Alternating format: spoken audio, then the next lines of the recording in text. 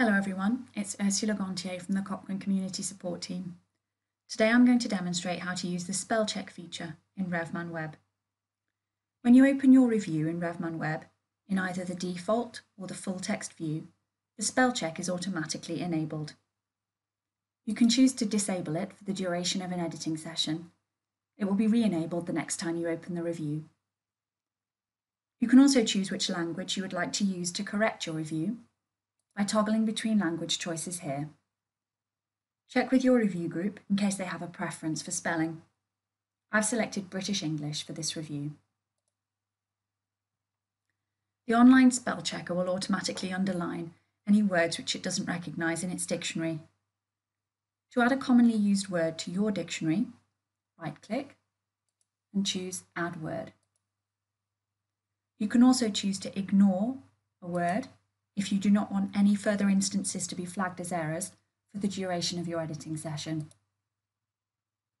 If you're correcting a misspelled word, the spell checker will suggest relevant replacements. If you're trying to correct a word which is not misspelled, but where spelling is inconsistent within the review itself, for instance in the choice of IS or IZ spelling of common terms such as randomized, you can use a Find and Replace extension in your browser to search for and alter relevant terms.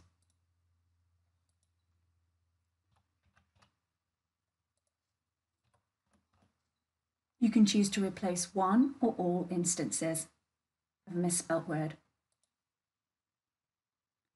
Don't forget that the Cochrane Style Manual is available via a direct link on the RevMan Web help menu and provides useful advice on spelling and formatting of common terms and terminology. Always proofread and correct your review before submitting for editorial approval to ensure that your review moves smoothly towards publication. If you have any questions about RevMan Web, contact the Cochrane Community Support Team by emailing support@cochrane.org and we'll be happy to help. Thank you.